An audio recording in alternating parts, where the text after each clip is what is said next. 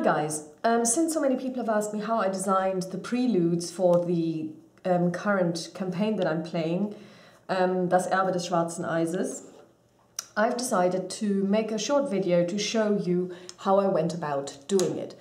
In another video which I published a couple of days ago, I explained that when I run DSA, and DSA is very different from other games in that the living world has been developed over the last 37 years or so, and it is full of life, and it continues to grow and to move even when you're not playing. So unlike, for example, when you play Pathfinder and you engage in one of those adventure paths, the story unfolds and starts when you start the adventure path and it ends when you end the adventure path, but whatever happens during the story has no impact on anything else.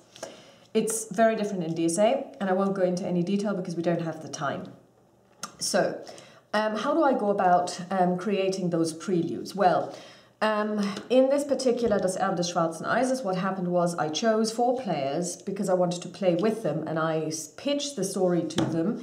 And I said, you know, would you be interested? And they were like, yeah, that's fine. So the story basically centers around this area of the world. It's in the far north, and it's just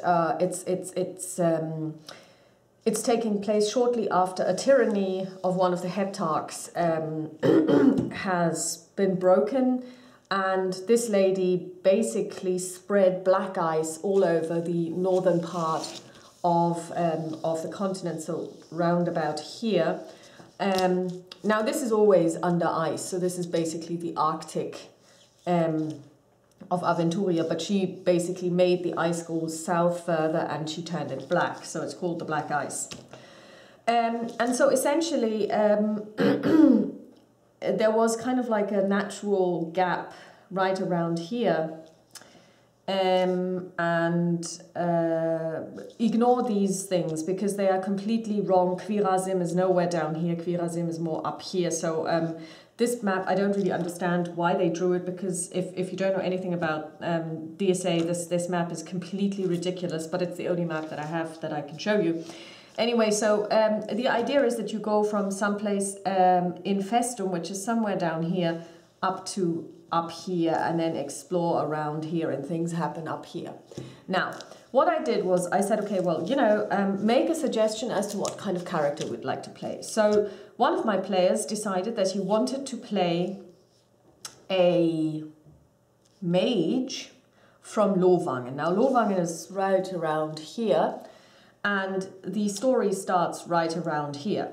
So my task was to find a way to get him from here to here and to make it interesting for him, because I can't just get everyone else to go over here, pick him up, and then go back and then go north. And, you know, to force him to say, well, you have to have a character that starts here. So somebody who lives in Festum already, because Festum is the town where everything starts. You can do that, of course, but it will actually make things a lot more railroady, and it will probably be a lot less fun for the characters, for the players, because they can't really create the characters that they want. So I said, the main thing is the world from which I start. So in the world we have 2 geographical entities that we kind of have to link. One is over here, one is over here, and we have to find a way for this person to get from here to here. Secondly, we have the adventure, and the adventure has a couple of key points that we need to think about when we first think of the storyline. So the first one is that we know where the start is. The start is a city called Festum. So we know this is where we need to go. Secondly, we also have a date, and the date is 1033 after Bosporan's fall, and probably around April, because you're going to go north, and you're not going to go north in the dead of winter because you will probably freeze to death. So it should be at the beginning of spring or mid-spring, so let's say March, April time. So he told me where he was from, so he sent me a long, well, I think 2 pages of information about his character, about his family, and about what he was like and where he studied and what his studies entailed and, you know, that kind of thing. So then my job was to go and find anything and everything I could about Lovangen. So I went to the relevant descriptions in the law. So I took DSA 4.1 sources because DSA 5.5 doesn't really give you anything about Lovangen. And I also had to check out the information about the academy where he was a student. Now, the academy, sorry, I think it's 1036 actually. The academy tells me, information about the academy gives me information about NPCs that are there, that he would have met, possible story hooks, maybe secrets, etc. And it also gives me information about things he would know, because, for example, they have a very good library, and the library contains information about X, Y, Z. So in preparation for going on his quest, he would have access to certain types of information, which I can then give the player up front. I don't have to say, okay, roll on a library, use roll or something, or do some research. You know this because it's available to you. And you are a scholar, so you would have prepped. And another thing it also tells me is kind of something like a book of days, because this academy has a calendar of events that happen during the year. And one thing that happened was that the final exams are in September. And that's where I hit the first problem, because we're not starting until April. So he has to finish. He has to have finished before we start. So he has finished in 1035 in September, because that's when the academic year ends. But then he has to kill October, November, December, 7 months between graduating and starting here. Now, this journey will take him around 30, 40, max 50 days. You know, so that's, let's say, 2 months on the outside if he stops on every single crossroads and talks to every single tree he meets. 2 months. So if I go back to April, you know, then we would say, okay, he might have started in February or maybe even March, because February is still winter, so, you know, let's say March. So March would take him to here in April or by April easily. So what does he do in the meantime? That's when I started to develop the idea that he is a very unliked person. He's fat, well, this is his own description, I didn't make that up. He's fat, he's very intelligent, he's a very good scholar, but he's also very impractical. So he has been dealing with very theoretical parts of magic, and lots of people simply, you know, thought that he was too bookish and he's fat and, you know, and he eats a lot, and so he wasn't very, very well liked. So I decided that when everyone graduates and moves on, he doesn't. He stays there and he takes the role of an assistant lecturer, and he works there for a while. And so I basically developed that idea that he works there, that he then also, you know, his situation has changed. So now he's got pupils who look up to him, scholars that will look up to him. And so I kind of had this little exchange that there's this one guy who really, you know, he's very young and he really likes what he does. And he has a lot of potential, but he is too young to still understand, to already understand what this guy has been working on from an academic point of view. So he's kind of mentoring him. And then I also thought, okay, well, I need to get him to here. So I basically then brought in one of the NPCs that lecture, one of the senior lecturers at the academy, and said, okay, well, you know, you've basically, she's somebody who's kind of disgruntled because she was passed over for promotion, and she happens to work in exactly the same area that he wrote his thesis in. So basically, she's like disgruntled, and she basically says, "Yeah, you know, well, we're just going to send you on a really interesting quest. I've been asked to provide somebody." Who can go on a quest to the north. I don't know what it is, but it starts in Festung. So that's how you basically then get the party started. So then we had a little exchange between the two. So she demands that he goes there and, you know, finds out stuff for her friend who lives in Festung, but she also wants him to write her regular updates. So he's going to start a little, you know, like book ledger that he's going to send over. He's going to write letters and whatnot. So he's now got this motivation.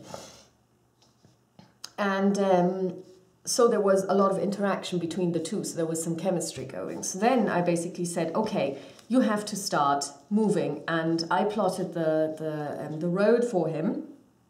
And I also realized that the group that will be playing lacks certain people. It doesn't have a healer, which is kind of problematic because if you can't heal, then, you know, recuperation in this game is very, very slow. You roll 1d6 per day if you get enough rest, and you could maybe, if you're unlucky, get 1 point of life back. You know, that can be quite tricky. So I decided to give him an NPC that will travel with him to help this particular group out, but also to make sure that he has somebody to, you know, to go with, because it's nice to have a traveling companion. And I said, okay, well, she's going to meet you around about here. She is, or well, probably more around about here. And she has been a healer down here in the Black lands where we have lots of issues and where we have another heptarch, and it's really terrible. So essentially, this is the story, as it were. And then I sent him on his merry way. So he also had some interaction with his family. He had given me details about his family, so I worked that in. And then essentially the travels begin. And the travels then I shrank, because you don't have to talk about every single blade of grass that he sees. But you do have to think about what kind of interesting points would he encounter. And that's different from person to person. So he's from Lovangen. He's never left the city. Lovangen used to be a member of a 5-city alliance, which was run over by the orcs in the Third Orkensturm, and since then has been essentially cut off from the rest. I mean, there is travel, there is trade between Lovangen and the rest of the world. However, there are orcs there that basically surround the city and demand tribute from the city once a year, and they will also attack people who travel there for trade. So it's not the safest place. It's not like they're under siege, so it's not like there's a ring of siege engines around them, or, you know, orcs ringing the city, but it is not even a watchful peace. It's a very uneasy peace, and it can be broken any minute. The orcs have now fallen apart again. There's not one orc empire. There are different orc tribes, but, you know, they will just go rogue and just decide, oh, we need some money, oh, we need some this, oh, we need some that. Let's just attack some people. So he would not have come out of his shell of this city before. So, but of course he has been doing a lot of reading, so he has traveled the world in his mind. So you have to take this into account. So there will be things that he will know when he sees them because he remembers them, unlike other characters like the two from the north, the Fern Elf and the Fjarninger, who simply don't know anything. They come from almost an illiterate background. They do write, but not as other people do, and they definitely don't have libraries, and they don't have books that deal with anything that happens outside of their small areas, simply because that's not what they do. I mean, some of them have travelled south. There are some, well, not Fjarningers, but there are some Fern Elves that have been travelling south and working there, but, you know, it's different. So then you have to bring this in, and you have to think, okay, so what kind of cities are on their way to where he's going? And would he be interested in visiting them? And if he did, what would he see there? So again, you go back to your regional description, and you have to think about, you know, if you can get a picture, that's nice. If you can get a map, that's even nicer. And then just basically try and think about, okay, so what would he be interested in? So I always start with, what are the sites? Is there anything interesting about the city? Does it have nice temples? What kind of temples does it have? Does it have an opera? Does it have a theatre? Does it have, it's got a marketplace because it's a city. So what kind of produce would they sell? What is the local specialty with regard to food? What's the local specialty with regard to drink? So these are all the things that I, as a DM, need to know, because the person might say, okay, well, I want to go and have nice dinner. Okay, so you go to a restaurant. So what kind of food would you find there? So you always have to be aware of these things, and you have to have the list ready. Then you also have to read through what kind of people he might want to meet, or he could meet. I mean, depending on his standing, he is a mage, but he's only an Adeptus Minor, so he's not really an important one. He's from Lovangen. There is no connection between Lovangen and this place. So, you know, it's not like he would be visiting an allied city where he would be given, you know, like a warm welcome. They don't care. It's a big market city that he travels through, so, you know, he's just one of many travelers. So you have to bear all of this in mind. And this is how I basically structure those preludes and I also give room, and the most important thing is that I give the room to the person telling the story about themselves, telling the story about their character. Which brings me to one of the things, you know, how much of this is actually storytelling and how much of this is role-playing with a double L. So how many die rolls would I have? And I have to say that when it comes, I mean, generally I don't like die rolling too much anyway. There are areas when it's necessary, let's say in a battle situation, because you do need to know, did you hit, did you not hit, did you parry, did you not parry? But, and how much damage did you do? But I think most of the time you can actually get away with telling the story, or with somebody bringing up an idea saying, I'm going to try the following, or I would like to do this.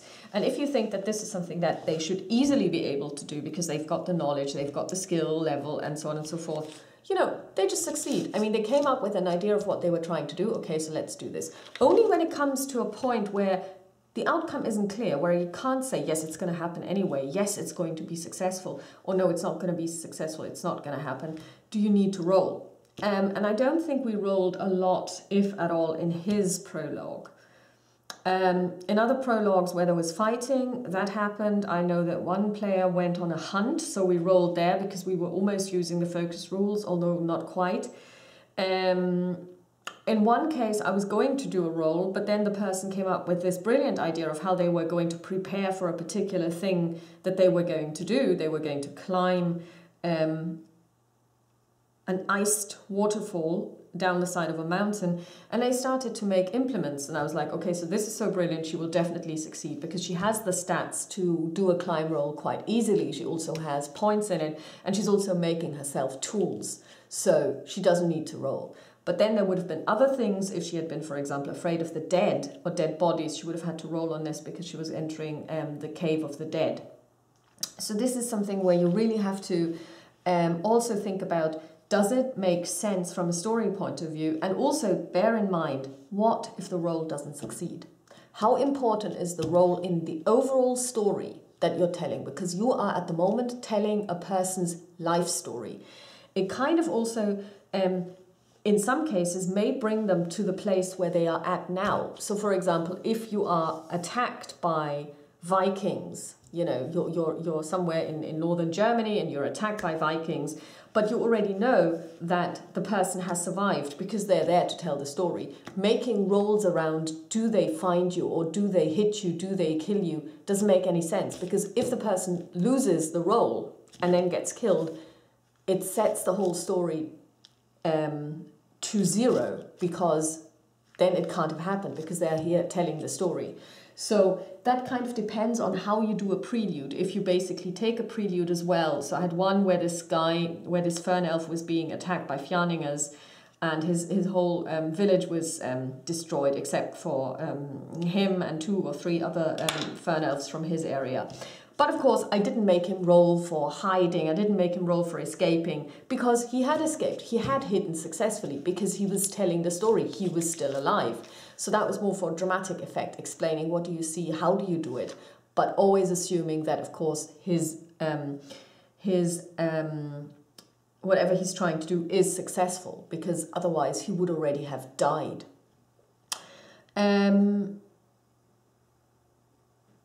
also in the case of the Fjerninger character, she has to learn how to make weapons using blood magic, and she creates this really great battle axe for herself. And I didn't make her roll because, first of all, she has all of the specializations, but also it is what she does. She learns this. So this is a special situation where she is being taught by a master of the trade, and she has all of the help she needs. She has all of the implements. She has all of the encouragement. So she doesn't need to roll. She will be successful, because I know she will be, and because she has to be, because that's the story. This is describing how she becomes the person she is today. And so I think this is what you have to bear in mind when you create a prelude for a character.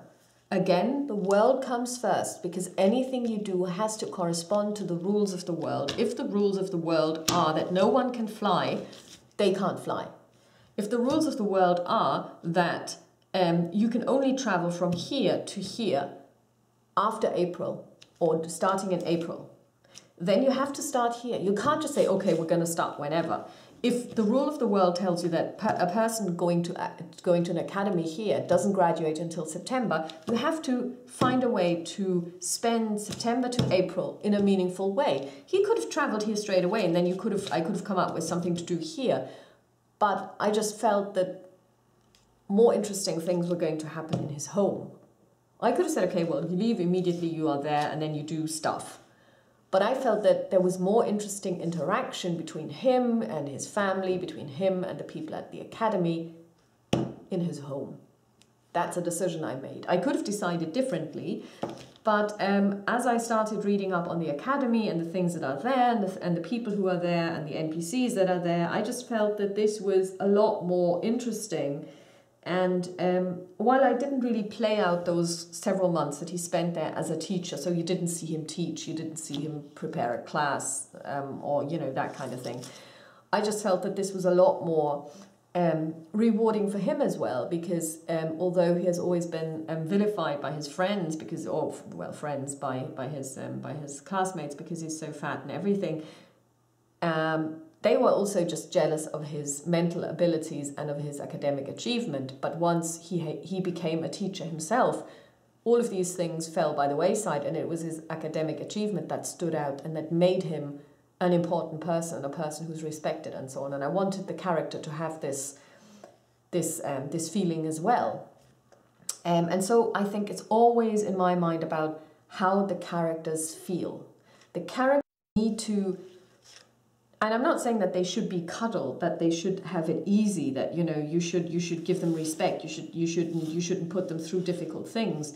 But the characters need to feel that whatever happens is kind of in character. That if something happens that they don't expect and they make a decision for their character to react in a certain way, that first of all this reaction is accepted by the DM, but also that it has consequences. Those consequences can be negative, but it has to have consequences that are in keeping, again, with the world and with the adventure. So that's how I created one of the 4 preludes that we've played, and I hope you found this video useful. If you've got any other questions, just let me know. Bye!